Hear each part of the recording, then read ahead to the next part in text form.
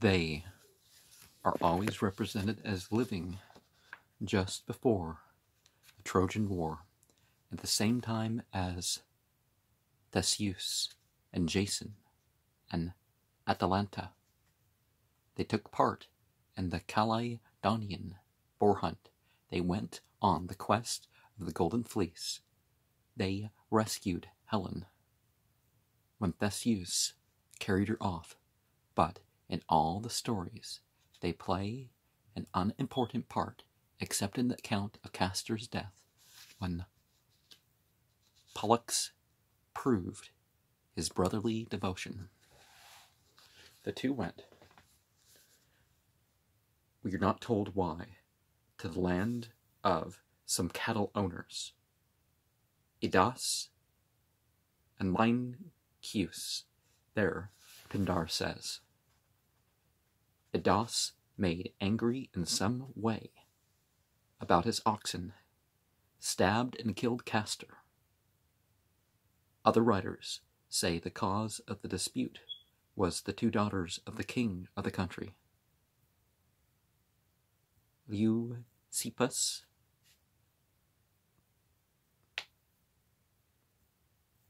Pollux stabbed Lynceus, and Zeus struck Idas with his thunderbolt, but Castor was dead, and Pollux was inconsolable.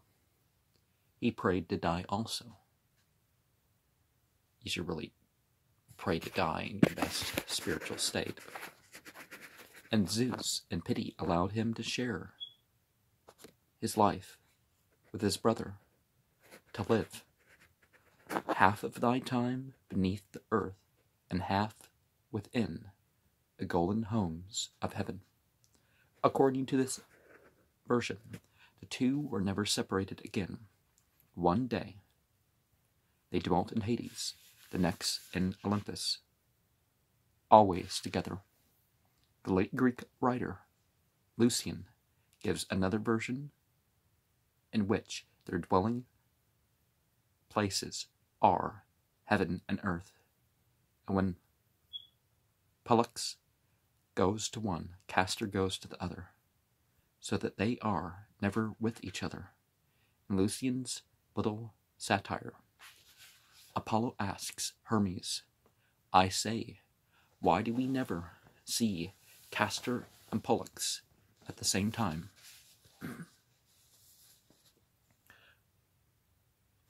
What are they, constellations? Well, Hermes replies, they are so fond of each other that when fate decreed one of them must die and only one be immortal, they decided to share immortality between them. Not very wise, Hermes. What proper employment can they engage in that way? I foretell the future. Aesculapius cures diseases. You are a good messenger, but these two, are they to idle away their whole time? No, surely. They are in Poseidon's service. Their business is to save any ship in distress. Ah, now you say something. I'm delighted. They're in such a good business. 2 stars were supposed to be theirs. The Gemini, the twins. They were always represented as riding splendid snow-white horses, but Homer distinguishes Castor above Pollux for horsemanship. He calls the two Castor, tamer of horses, Polydeuces, good as a boxer. The Seleni were creatures part man and part horse. They walked on 2 legs, not 4, and they often had horses' hooves instead of feet, sometimes horses' ears, and always horses' tails. There are no stories about them, but they are often seen on Greek vases.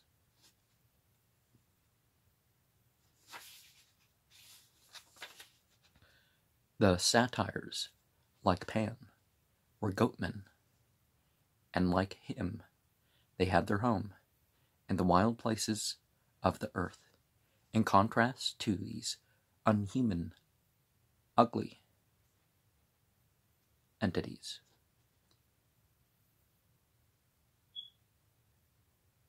the female entities of the woodland were all lovely maiden forms, the Oreads, nymphs of the mountains, and dryads, sometimes called hamadryads, nymphs of the trees, whose life was in each case bound up with that of her tree.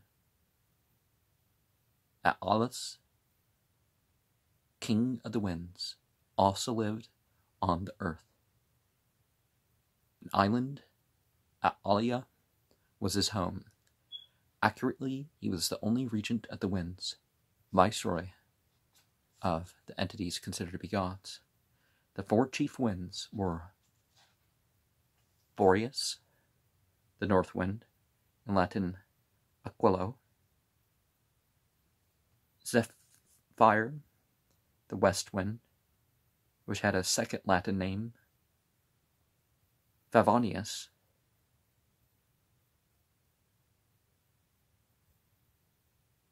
Natus, the south wind, also called in Latin Auster; and the east wind, Eurus, the same in both Greek and Latin. There were some beings, neither human nor divine, who had their home on earth. Prominent among them were the centaurs. They were half men, half horse. For the most part, they were savage creatures, more like beasts than men. One of them, however, Chiron, was known everywhere for his goodness and his wisdom. The Gorgons were also earth dwellers. There were 3, and 2 of them were immortal. They were they were dragon-like creatures with wings, whose look turned men to stone. Phorcys, son of the sea, and the earth, was their father. The Graia were their sisters, 3 gray women who had but one eye between them. They lived on the farther bank of ocean. The Sirens lived on an island in the sea. They had enchanting voices, and their singing lured sailors to their death. It was not known what they looked like, for no one who saw them ever returned. Very important, but assigned to no abode, whether in heaven or on earth, were the Fates. Moira in Greek, Parka in Latin, who Hesiod says give to men at birth evil and good to have. They were 3: Clotho, the spinner, who spun the thread of life; Lachesis, the disposer of lots, who assigned to each man his destiny; Atropos, she who could not be turned, she who carried the abhorred shears and cut the thread at death. Time point here. And that good and evil assigned at death, at birth, basically, your opportunities towards one or the other. And obviously, what other people can choose or to do or not do for you. So, the Roman gods, the 12 great Olympians mentioned earlier, were turned into Roman gods also. The influence of Greek art and literature became so powerful in Rome that ancient Roman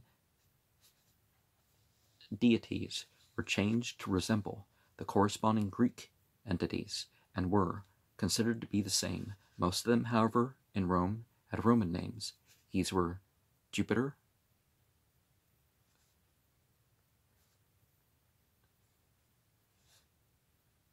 or Zeus, Juno was Hera, Neptune was Poseidon, Vesta was Hestia, Mars was Ares, Minerva was Athena, Venus was Aphrodite, Mercury was Hermes, Diana was Artemis, Vulcan or Mulciber was Hephaestus, Sarah was Demeter. Two kept their Greek names, Apollo and Pluto, but the latter was never called Hades, as was usual in Greece. Bacchus, never Dionysus, was the name of the wine entity, who had also a Latin name, Liber. It was a simple matter to adopt the Greek entities because the Romans did not have definitely personified entities of their own. They were a people of deep religious feeling, but they had little imagination. They could have never created the Olympians, each a distinct, vivid personality. What they considered to be their gods before they took over from the Greeks were vague, hardly more than those that are above. Well, more implied power, right? They were the Numia, which means the powers are the wills, the will powers, perhaps. Until Greek literature and art entered Italy, the Romans felt no need for beautiful poetic gods. They were a practical people, and they did not care about violet-tressed muses who inspire song, or lyric Apollo making sweet melodies upon his golden lyre, or anything of that sort. They wanted useful entities. An important power, for example, was one who guards the cradle. Another was one who presides over children's food.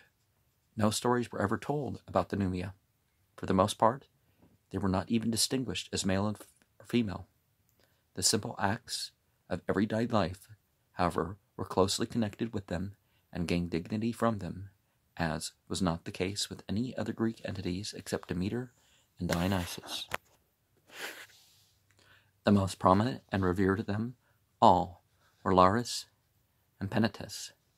Every Roman family had a Lar, who was the spirit of an ancestor, and several Penetes, considered to be gods of the hearth and guardians of the storehouse.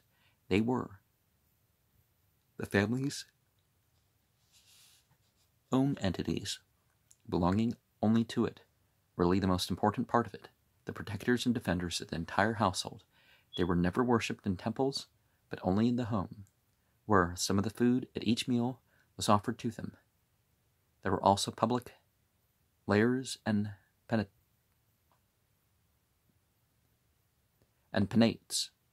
who did for that city what the others did for the family.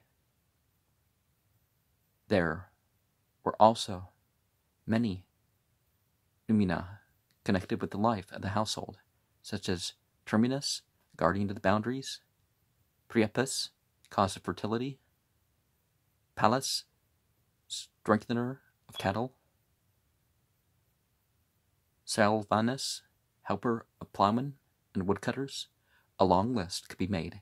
Everything important to the farm was under the care of a beneficent power, never conceived of as having a definite shape. Saturn was originally one of the Numia, the protector of the sowers and the seed, as his wife, Ops, was a harvest helper.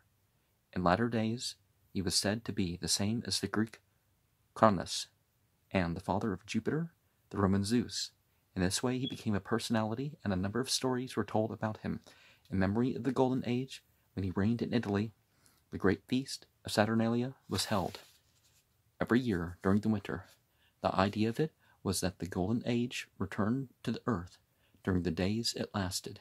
No war could then be declared, slaves and masters were at the same table, executions were postponed, it was a season for giving presents, it kept alive in men's minds the idea of equality, of a time when all were on the same level.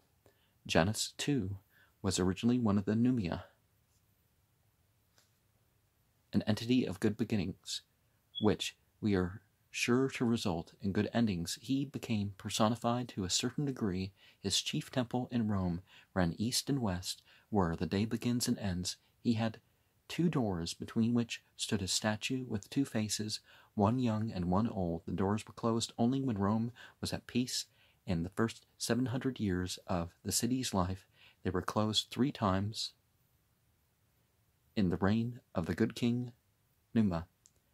After the First Punic War, when Carthage was defeated in 241 BCE, and in the reign of Augustus, when Milton says, "No war or battle's sound was heard the world around."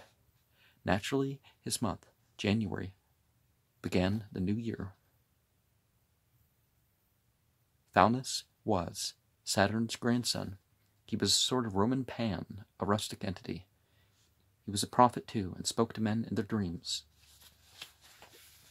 What if a lot of these were really people at some point, and like certain groups, you know, they sort of became, in people's eyes, what they later considered them to be. The Fauns were Roman satires. Quirinus was the name of the deified Romulus, the founder of Rome. The Manus were the spirits of the good dead in Hades. Sometimes they were regarded as divine and worshipped. The Lemures, or larvae, were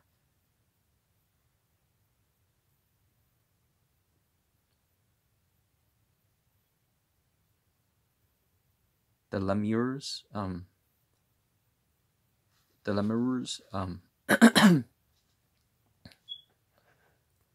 think I pronounced it right the last time, were the spirits of the wicked dead, and were greatly feared. The Kamena began as useful and practical female entities who cared for springs and wells and cured diseases and foretold the future. But when the Greek entities came to Rome, the Kamena were identified with those impractical entities like the Muses, who cared only for art and science. Agaria, who taught King Numa, was said to be a Kamena. Lucina was sometimes regarded as a Roman Isle Ia. Isle Ia, the female entity of childbirth, but usually the name is used as an epithet for both Juno and Diana. Pomona and Vertumnus began as Numina, as powers protecting orchids and gardens, but they were personified later, and a story was told about how they fell in love with each other. Now, if you don't just have one version of the myth, like, picking up a Bible, you end up realizing that the personifications and dividing into different gods and all that sort of stuff seems to come later, right? Maybe issues that the people themselves have changed that.